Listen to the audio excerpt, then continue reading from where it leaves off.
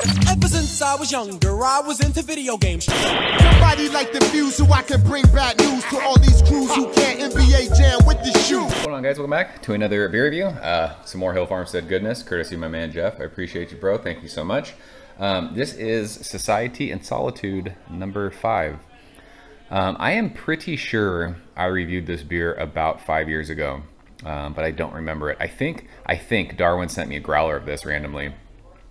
I think it was Society and Solitude number 5, but I can't remember. I think it was. I'd have to go back and look. But this is per the label an Imperial India Pale Ale brewed with American and New Zealand hops. Hill Farmstead does not put ABV on their cans, which I don't understand why. But thankfully Geoff hooked me up with a little cheat sheet. So Society and Solitude number 5 is 8% alcohol by volume. This was canned on July 14th, so we are, time of recording, about 2 weeks in the can. It's always fun to revisit beers that I've drank before. I have no recollection of this beer. It's been that long, so no preconceived notion. I'm sure I loved it because it's Hill Farmstead, and every Hill Farmstead beer I've had has been amazing. Just spoiler alert. But yeah, it'd be fun to drink this one again. So 12-ounce format. We talked about it last video. I don't mind that, especially with an 8% beer. Like, this is cool. Not mad at it. So we're using our Hill Farmstead glassware that Geoff sent because beer tastes better in proper glassware. Beer pours an amazing straw yellow, just awesome, super hazy, just fucking, it looks so good in the glass. Finger of fluffy bright white head. It's par for the course for Hill Farmstead. Their beers look absolutely beautiful every single time. Never had like an off-colored, oxidized, nothing. It just, their quality control is amazing. Show our nose in it. Ooh, this is sweet. Like sweet hops. This is like sweet, what is that? Sweet, I mean, there's obviously like citrus fruits in there. But this is like that sweet kind of candied bubblegum sugary thing. What is that I'm smelling? It's weird. It's like a generic sweetness and I can't pick it out. That's so strange. Usually like you smell beer and you're like, oh, it smells like this. Like, that's not doing this. Maybe it's just sweet like tangerine juice that I'm smelling.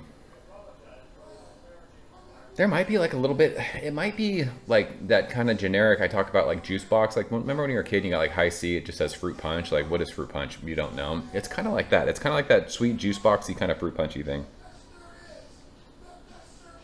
But yeah, it's got like this cool like candied, just sugary something. I mean, it smells great. It smells like it's gonna taste sweet. And I mean, maybe it's only 8%. I was thinking like if this was like a 9 or 10% beer, it'd be more like in line of smelling sweet like that. But I'm interested to see what this tastes like, Geoff. Cheers. Thank you, sir.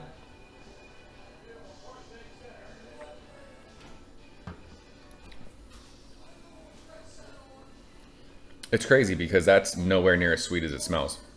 Again, with Hill Farmstead, super, super soft. These beers remind me of how Treehouse used to taste, if that makes sense. Treehouse, like in the Munson days when like they just were taking hops and just like just showcasing them, and they were just this awesome, really just soft, amazing, like pillowy kind of a beer. It reminds me of that just right off the bat. The sweetness that we were smelling, it's definitely not as like anywhere near as sweet as it smells, but it is. It's that juice boxy, fruit punchy, even like some pineapple-y, stone fruity, a little bit of a like sweet tangerine juice.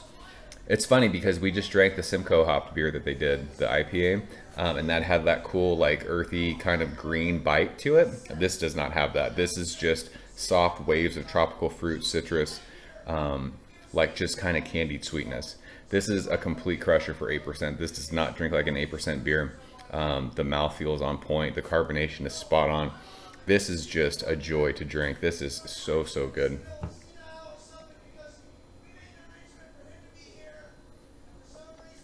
It almost gives off, it's so weird that I've been tasting this lately, but I've talked about in recent beer reviews, it almost gives off like a raspberry thing, and I don't know why I've been tasting that lately. It's really, really strange.